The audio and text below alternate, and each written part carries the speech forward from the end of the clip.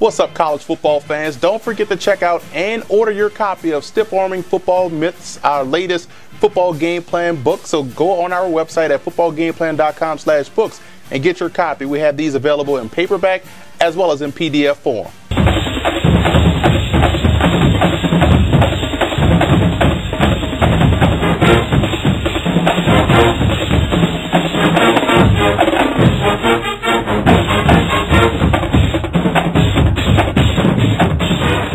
Welcome to footballgameplan.com, where football makes sense. I'm Emery Hunt, the czar of the playbook, bring you our preview of the 2014 inaugural Raycom Media Camellia Bowl between the South Alabama Jaguars and the Bowling Green Falcons. Now let's take a look at some coaching points for both teams in this ball game, starting with South Alabama.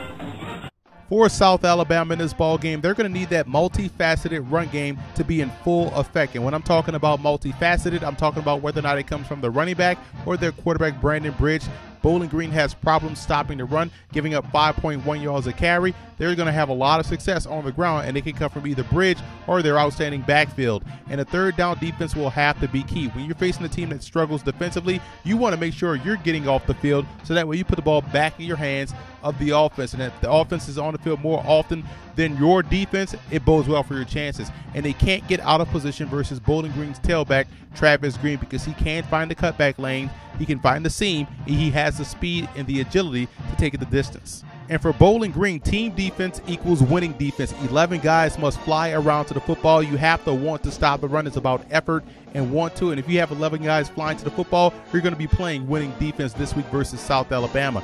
And the best matchup defensively I see in this ball game is with their outstanding cornerback Judah Ajayi-Barima versus wide receiver Shavaris Smith of South Alabama. Ajayi-Barima has to win that matchup in order for the secondary to have success. That's the number one option of Brandon Bridge, the quarterback of South Alabama. You take away Smith and you force him to go to other options consistently. And it goes without say, Bowling Green has to be able to finish drives. So when your defense is struggling like the Falcons defense has been all season long, you as an offense want to make sure you finish drives with either 3 or 7. It's imperative that they put points on the board on a consistent basis versus South Alabama.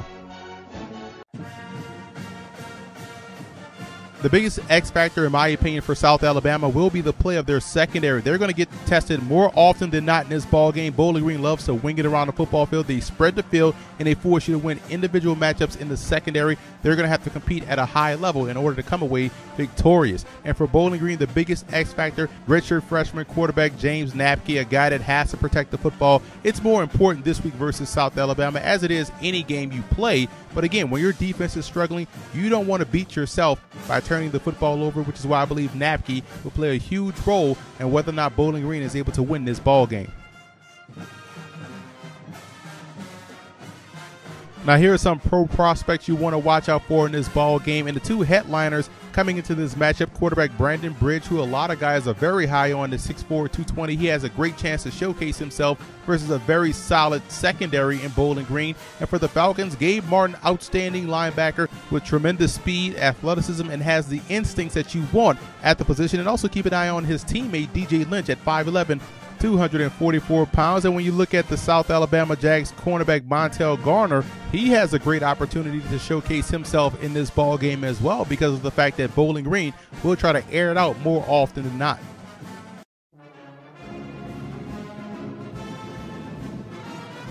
Hired in 2008 to build the football program from the ground up and own their 6th year of existence, third in the FBS, Coach Joey Jones has the Jags playing in their first bowl game, and in 6 seasons he has compiled a record of 37-27.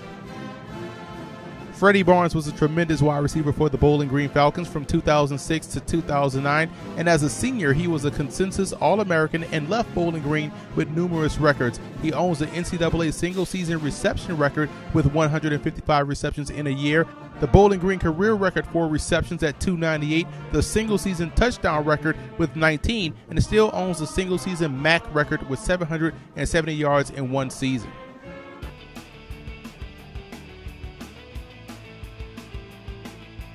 In their first season of football, the 2009 South Alabama Jaguars went a perfect 7-0, playing mostly prep schools. The Jags held all opponents under 13 points, including 2 shutouts, outscoring them 321-41.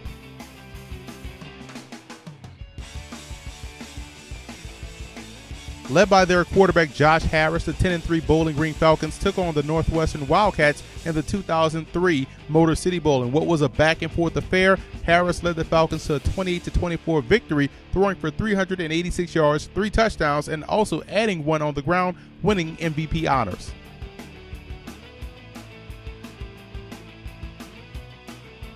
I like Bowling Green in this ball game, and although their defense will give up their fair share of yardage and big plays against South Alabama, I do think Bowling Green has the offense that's well equipped for a shootout, and I think that'll happen in this ball game. Look for a lot of points being scored, with Bowling Green coming away victorious in the inaugural Camellia Bowl.